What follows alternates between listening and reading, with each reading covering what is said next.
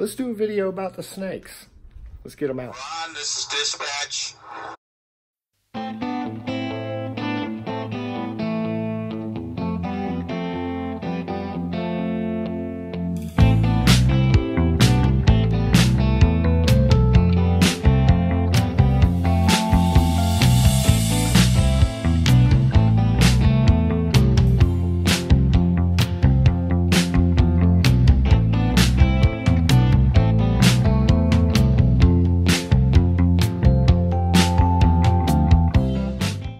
What's going on, YouTube?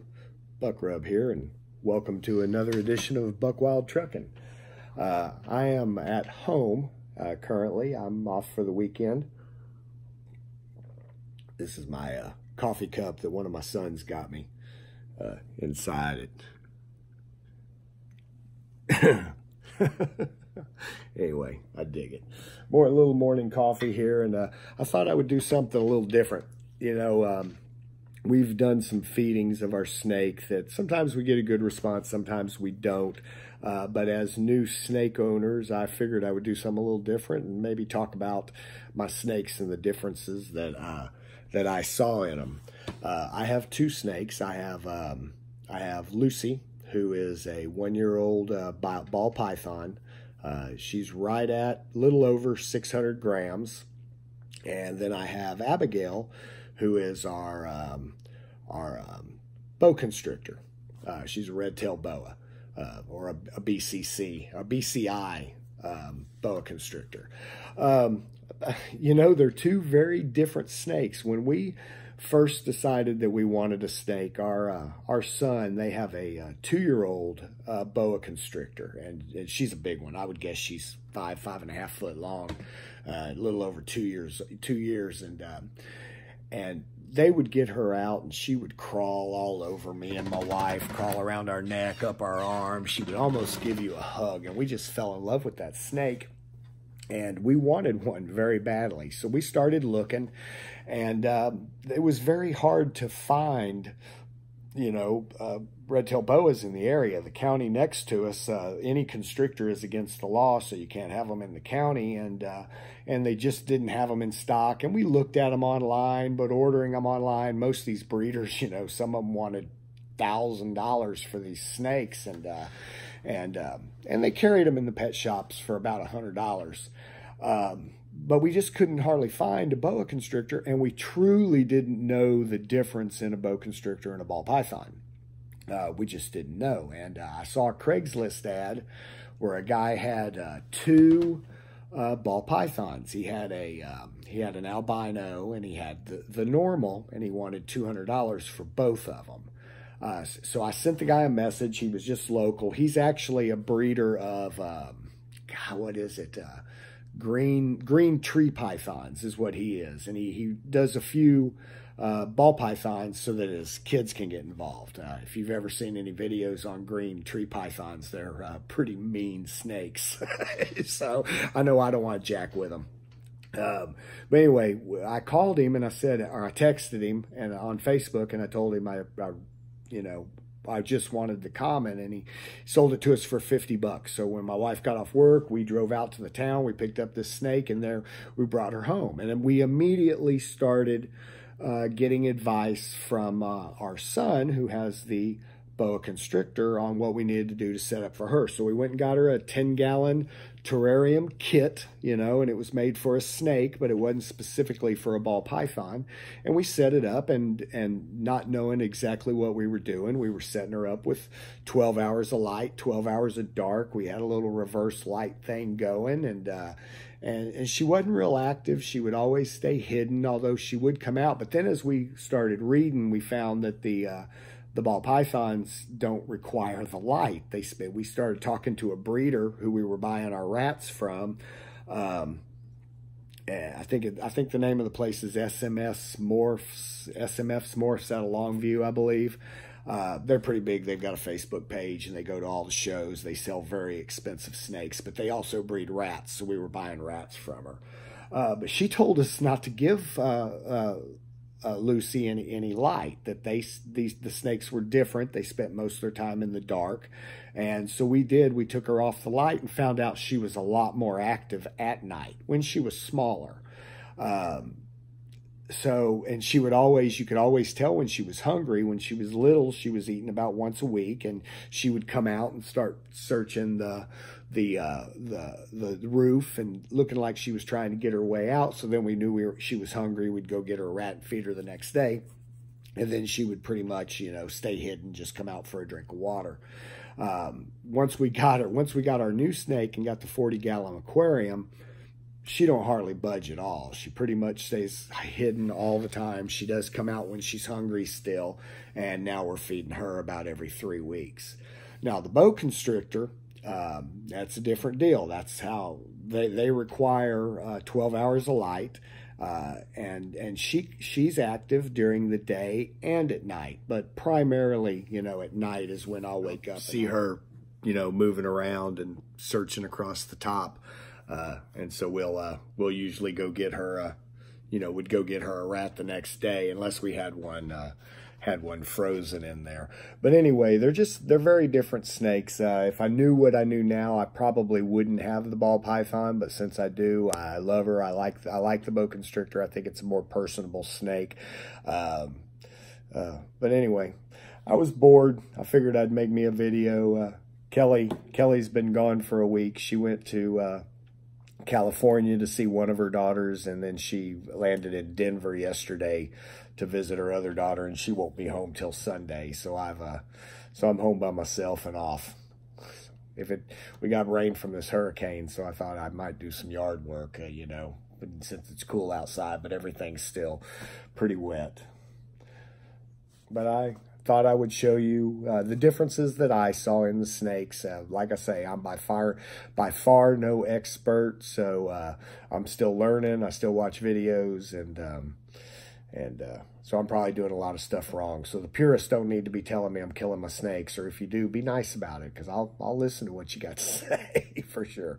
But those are my snakes, and we love them both. So if you want one, you should grab one too. So I'm going to show them to you now. This is Lucy. Lucy is a ball python, hence her name, Lucille Ball. She's right at a year old. We got her when she was, I think, 8 weeks. And she was under, I think she was 90 grams when we got her. And she's close to 600 now. Not very long, but she's fat. Now, when we first got her, we were feeding live pinky rats, and that we were getting from a breeder. But it was, we didn't want to have rats on hand, so we were going and buying them from her. It was kind of a pain. Sometimes we felt we were putting her out to go out and buy a $6 rat from her, but so we were feeding frozen for a while, frozen thawed. Now, Lucy here, she'll eat either frozen or live, and we do both. Sometimes we'll buy 4 or 5 rats and have them in, but she's now eating a large rat. We were feeding her small rats for a long time, and you've seen the video that we posted of that, I'm sure. She's actually more active than she normally is. Something about her is, well, from the very moment we got her, she's been grumpy. Now, she hasn't done it in a while, but when she was small, she struck at me 3 times. She struck right at my nose once. She struck at my hand. She's never got me, so I don't even know how bad it hurts. But she did, and she's always been kind of grumpy. The kids are a little scared to hold her because of that. But she hasn't done it in a long time, and she's a lot more active right now than she normally is. Typically, she's not a lot of fun to watch in her cage. She'll bury herself in her substrate, and sometimes we won't see her for days. She doesn't like her face messed with. She doesn't like her head messed with. I can't really tell that she enjoys being held. And when I put her back in her cage, she goes right into her hide, and that's where she stays. But we do try to handle her at least once a week, just so that she's not like that. But she's not as much fun as the other snake. The other snake seems to have a lot of personality, but we love her anyway. We love her anyway. She's very head shy. See how she jerks her head? She does that a lot. And like I say, I am no snake expert. I've watched a bunch of videos. It's funny. You guys that are subscribers to me know the trucker drama. There is actually snake drama or reptile drama. You ought to see these YouTubers. Some of them just really talk smack about each other. So it's kind of funny. I guess no matter what genre you're in, you're going to have drama. It's kind of humorous. But I try to learn what I can. We have always had an issue where Abby, our snake that I'll show you in a minute, where she sheds her whole skin. We have never been able to get this one to shed her whole skin. She always sheds it in pieces, and it always takes quite a while. And when she first started doing it, we were really concerned, and we were talking to some of the snake breeders in the area, and some of them had said take a washcloth and give them a bath. But, you know, this rubbing her down with a washcloth, trying to get that dead skin off, really stresses her out, so we don't like to do that. But she is completely shedded right now, and she is, as you can see, she's beautiful. We keep her in a 40-gallon. We changed her into a 40-gallon terrarium a couple of months ago. Actually, we did it when we got the new snake. When we got the new snake, we put the snake in the 10-gallon.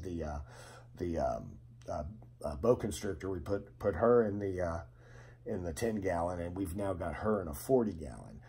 Ever since we put her in the 40-gallon, she pretty much spends all of her time underneath the substrate. Before I got her out, I had to dig for her, and she was not where she normally is. Normally, she's on the cold side of her terrarium underneath the water bowl, all curled up. But today, she was kind of in the middle between the heat pad and the other one. And for a minute there, I was wondering if when I got her out yesterday, I forgot to put the lid on, because I didn't think she was in there, but I found her. But yeah, she's a lot more active today. If she did this all of the time, she would probably be one of my favorites, but we love her anyway. So let's go get the other one. Now this here is Abby. Abigail's her name.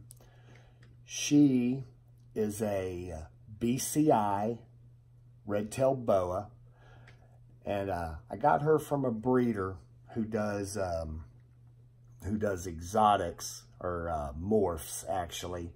And she is actually, her daddy is an albino red-tailed boa, and her mama is a standard BCI boa constrictor.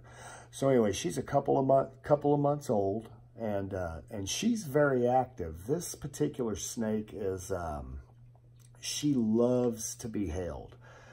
She loves to crawl through your fingers. She likes to have her chin rubbed. She likes to have her head rubbed.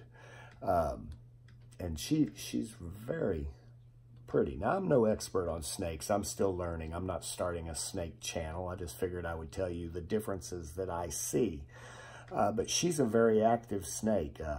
During the daytime and during the evening, she moves around quite a bit. She doesn't hide in her hide very often. If I open the lid, she's immediately poking her head up and ready to be held. And it's kind of funny that when we go to put her back in her cage, she fights me. You know, she'll wrap around your hand, and as you try to get her off with your other hand, she'll wrap around that hand, and then as soon as you put her in, she's wanting out again. She wants to be held. And even if I set her on the floor, she'll crawl right back up in the chair and onto my lap and up on my arms. Now, right now, she acts like she's wanting to go somewhere, but she's really not. If I let her down on my body, she'll end up right back up on my arm. She likes to get in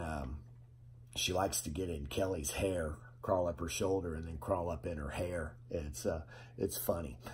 She's eating a medium-sized mouse, and I would like to be feeding her rats, but it's very difficult to find small enough rats, and I do feed them live. I've fed frozen before, although I've not fed her frozen. She has ate live ever since she was born, but she's getting a medium mouse, or the largest of the small mice, about once a week. She weighs, I believe I weighed her the other day, she's right at 206 grams. But I absolutely love this snake, and I love its personality. So, and then you can do your own research on how big they get, you know. They say they can get 10 foot long. I've never had any friends that have had one that big, but that's what they say. So if that's the case, we'll build, and she'll probably outlive me. But we have one of our kids loves snakes too, so I reckon that they'll inherit them. But she's very, very gentle, and she's never struck at me, not one time. And she eats very aggressively. She's not, I put the mouse in, and she's on it pretty quick. Anyway, red tail, boa constrictor. This is Abby. Say hi, Abby.